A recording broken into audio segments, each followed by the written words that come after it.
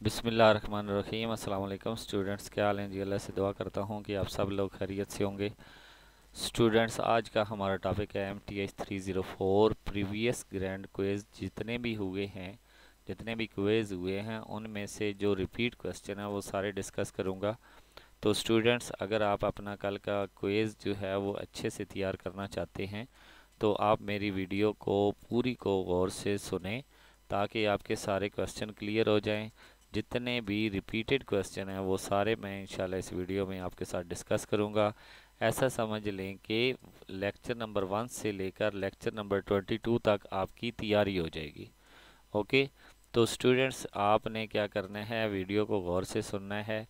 इसके अलावा अपनी वीडियो को शेयर ज़रूर करना है। अगर वीडियो अच्छी लगे तो उसे लाइक और शेयर ज़रूर करना है। इसके अलावा अगर आपने मेरा चैनल सब्सक्राइब नहीं किया हुआ तो मेरे चैनल को सब्सक्राइब करें, साथ में बेल आइकन को प्रेस करें ताकि मेरी हर आने वाली वीडियो आप तक पहुंच सके।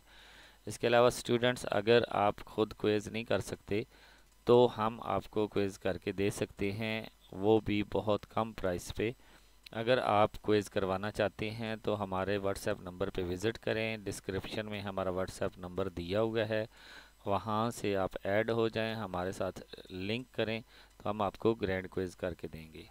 इसके अलावा अगर वहाँ से आपको व्हाट्सएप नंबर नहीं मिलता तो हमारे व्हाट्सएप ग्रुप में ऐड हों, वहाँ से आकर हमारे नंबर पे आएँ, हम आपको क्विज़ करके देंगे। तो फर्स्ट ऑफ ऑल चलते हैं, हमारे पास फर्स्ट MCQs है।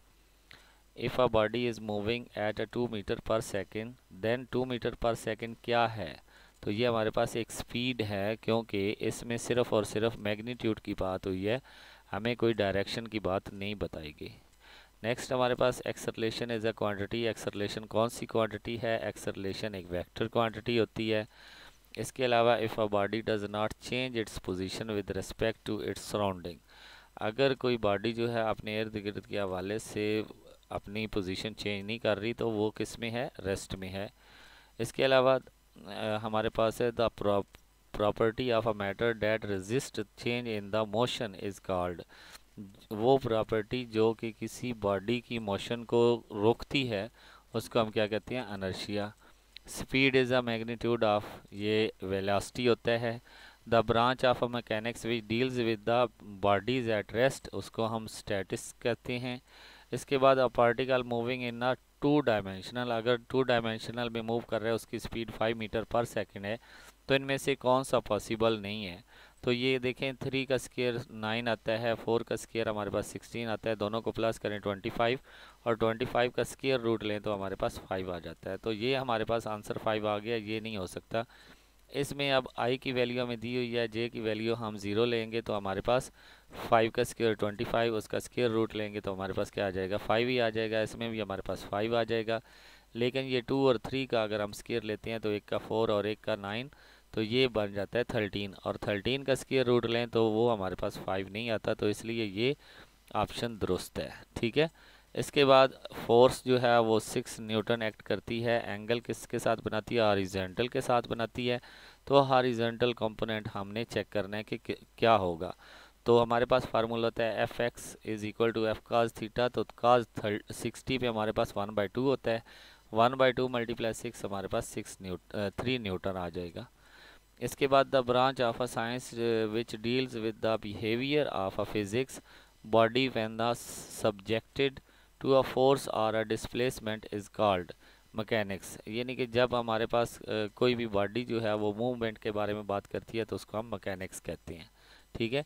इसके बाद if a body is moving at 2i+3j metre पर सेकेंड देन 2i+3j मीटर पर सेकेंड इज़ द बॉडी।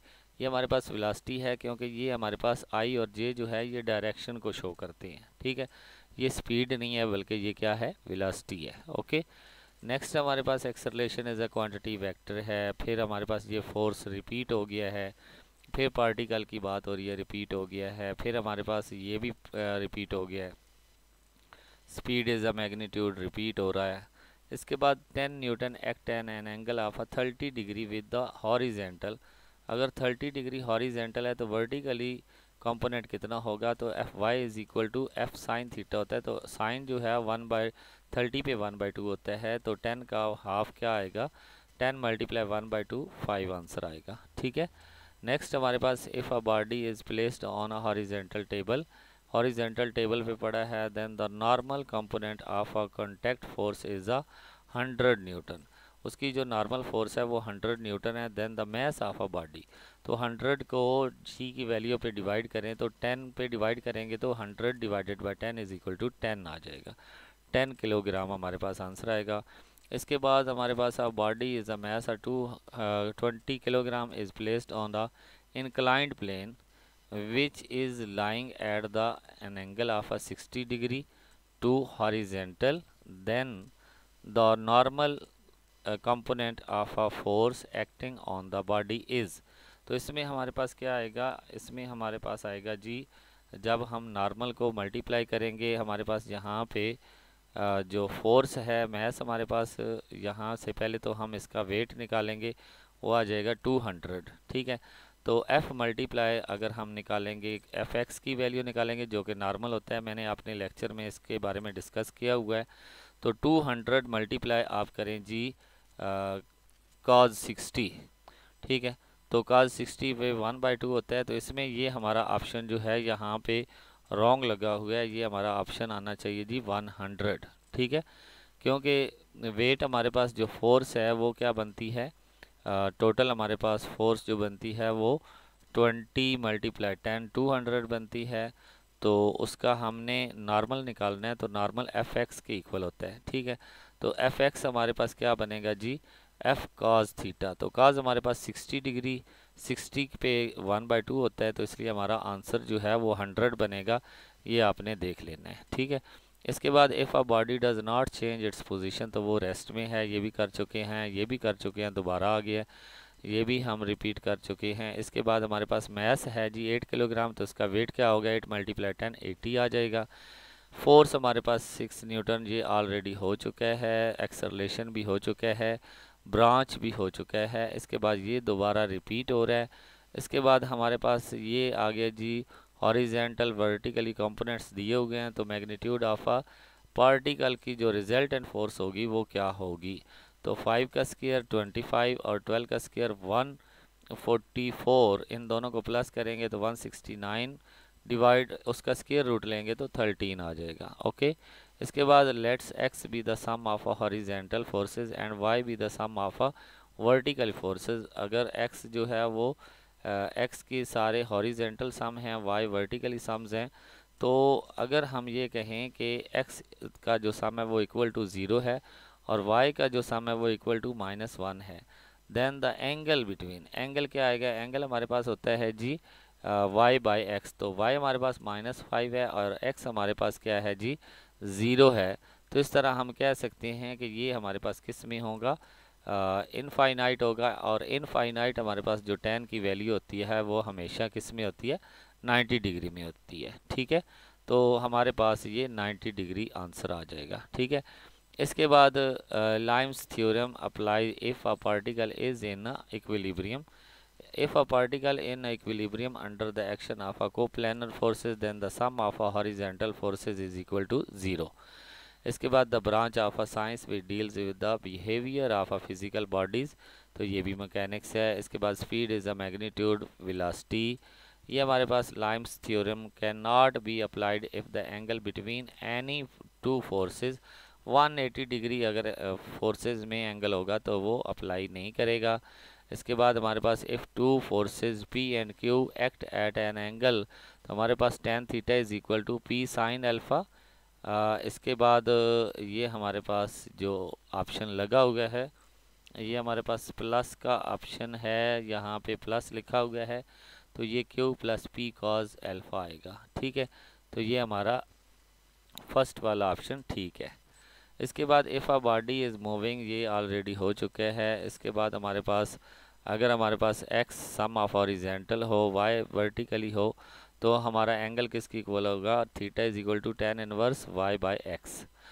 इसके बाद if a resultant force acting on a particle 3-4, then what additional angle must be the applied to make the particle in equilibrium. तो इसका जो मतलब कि हम निकालेंगे जिससे इक्विलिब्रियम हो जाएगा, तो हम सेम टू सेम इनकी वैल्यू को नेगेटिव ले लेंगे दोनों को। तो -3i - 4j जो है हमारा आंसर आ जाएगा। इसके बाद if a particle is in equilibrium under the action of a coplanar forces then which of the following is always true. Some of a right word forces is equal to some of a left word forces. ठीक है, right word forces some of a left word forces. ठीक है, सम of a right word forces does not equal to, ये भी नहीं हो सकता। सम of a right upward नहीं हो सकता, डाउनवर्ड नहीं हो सकता। तो ये सिर्फ लेफ़्ट और राइट की जो फोर्सेस हैं उनका सम इक्वल होना चाहिए। इसके बाद ये फिर से हमारे पास आ गया जी रिजल्टेंट फोर्स क्या होगी, तो उसके लिए हमारे पास x square plus Y square square root आ जाएगा। इसके बाद हमारे पास if a body is in equilibrium under the action of a coplanar forces upward forces are tripled. अगर ऊपर जाने वाली फोर्सेज को ट्रिपल कर दिया जाए तो उसका जो नॉर्मल डाउनवर्ड होगा वो भी क्या हो जाएगा, ट्रिपल हो जाएगा। अकॉर्डिंग टू लाइम्स थ्योरम में ये होता है कि if the three forces acting at a point are in equilibrium then the forces is proportional to the sine of the angle between the other two। ठीक है, ये हमारे पास जो है ये स्टेटमेंट ट्रू है। इसके बाद हमारे पास if a mass is a particle, ये ऑलरेडी हो चुका है। ये हमारे पास थ्री फोर्सेस हैं। ठीक है, और acting on a body, what is the magnitude of a single force. इन सब को प्लस करेंगे तो ये हमारे पास आई की वैल्यू प्लस करेंगे 2 + 4 6, 6 में से 3 अगर माइनस करें तो 3 आ जाएगा, तो 3 का स्क्वायर 9 आ जाएगा। फिर जे की वैल्यू -1 + 3 तो 2 आ जाएगा। 2 + 2 हमारे पास 4 आ जाएगा। 4 का स्क्वायर 16, तो 9 + 16 25, 25 का स्क्वायर रूट लेंगे तो 5 आंसर आ जाएगा। इसके बाद सम ऑफ हॉरिजेंटल फोर्सेज है, वाई हमारे पास सम ऑफ वर्टिकली फोर्सेज है। If x is a negative and Y is a positive then the resultant of a force act in. अगर हम x की वैल्यू पॉजिटिव लें, हमारे पास नेगेटिव आए और y की वैल्यू पॉजिटिव आए तो ये सेकंड क्वाड्रेंट में जाएगा। इसके बाद हमारे पास is use to Lyme's theorem, trigonometry में यूज़ होता है। Lyme's theorem can not applied if the body is in a state of a vertical equilibrium only under the action of the three को construction concurrent coplanar forces. तो ये can not जो है वो नहीं होना चाहिए था, ये हमारे पास फॉल्स है। ठीक है, इसके बाद हमारे पास है द प्रॉपर्टी, ये ऑलरेडी हो चुका है। If a body hanging in equilibrium light extensible string then the halving the wait, अगर उसका वेट हाफ कर दिया जाए तो उसकी फोर्स भी क्या हो जाएगी, टेंशन भी हाफ हो जाएगी। Can be applied if the body is in a state of a horizontal equilibrium only under the action of a three concurrent coplanar forces, ये ट्रू है। इसके बाद a body is held in equilibrium bye a to parallel string, tension in each string is a 5 Newton. What is the mass of a body, तो mass of body क्या होगा, 10 पे divide कर देंगे तो हमारे पास 5 kg आ जाएगा। ठीक है, इसके बाद x some of a horizontal, y some of a vertically, तो x इज इक्वल टू 4 है, y इज इक्वल टू 0 है, तो 0/4 इज इक्वल टू 0 आएगा। तो 0 हमारे पास आंसर कब होता है, जब हमारे पास 0 डिग्री आंसर आता है। ठीक है, 0 डिग्री एंगल हो तो वहाँ पे हमारे पास आंसर 10 का 0 आता है। इसके बाद if a particle in equilibrium under the action of a three concurrent forces then each forces has a magnitude proportional to the sign, sign हमारे पास आंसर आएगा।